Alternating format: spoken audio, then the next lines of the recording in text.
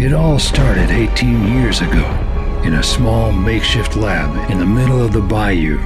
I thought I was on the brink of developing a new source of energy, but what I found was an almost uncontrollable source of destruction.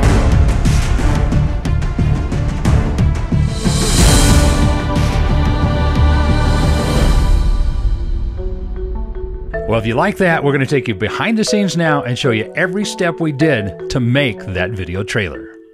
All right, this is a set I built in my studio. It's a 3-wall set. I've got a strobe out to the right side there that'll flash in the lightning. So let's watch what happens. I got my lightning and action.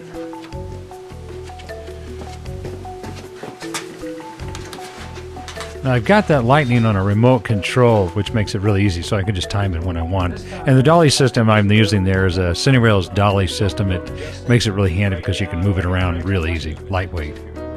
So for my next shot, I'm going to be using a long lens, and I want Dave to be the focal point. So this track, all I have to do is pull a drawstring, it tightens the arc up, then I re-snap it together, and I've got it at just the perfect arc. So with that, my focal point is literally you, Dave. Last time I was kind of dollying past you, you know, just so I could keep the background in without going outside my frame. Right. This time, do it like this. And action.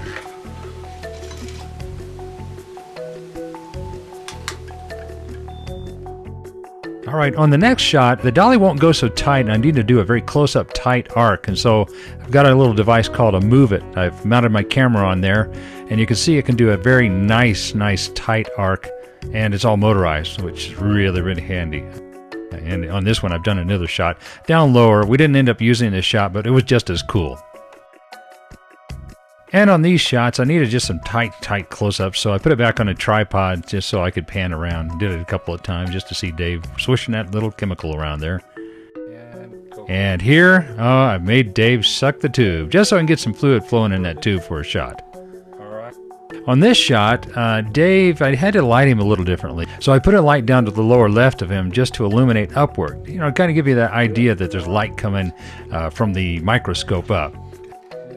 And again on this shot, same thing. As Dave moves in, you can see that the light gets on his face just to give it that little flavor coming up from low. Now here, this is a really interesting situation. I have a couple of live wires that we've got to a rheostat, and I'm going to have Dave put it down into a solution of salt and water, and watch what happens. That's good. Nice. Didn't that look nice? That worked for you? That worked really good. Okay, the next shot requires a straight track, so I'm going to take the Cinerails and unsnap them that is, and put them into a straight track. So there you go. That quick, easy. Now I have my straight track for a dolly push in, just to give a real dramatic movement toward Dave once he realizes everything's going bad.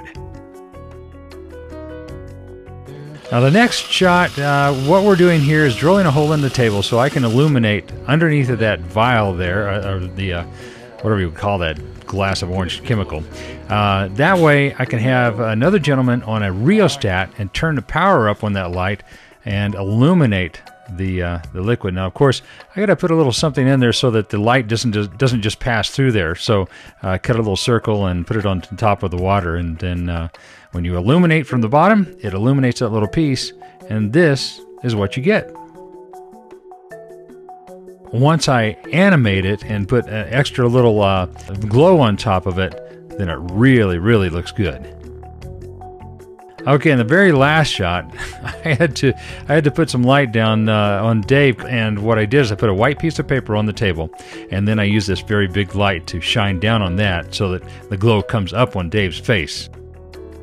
So that's pretty much how you do it. It's a lot of fun, but there are a lot of things I haven't shown you yet. For one, I'll be doing a video on how to light this entire set that you've seen here with lights you get from a store. Literally, cheap lights that can light a set like that. So in order to do this and continue to give it to you free, you'll have to subscribe or follow me on Facebook, but definitely tell others, because the more people who subscribe or follow me, that's what's going to help me continue to give this to you for free. Well, until next time, have a great day, and thanks for following me right here on Danny Dodge Live.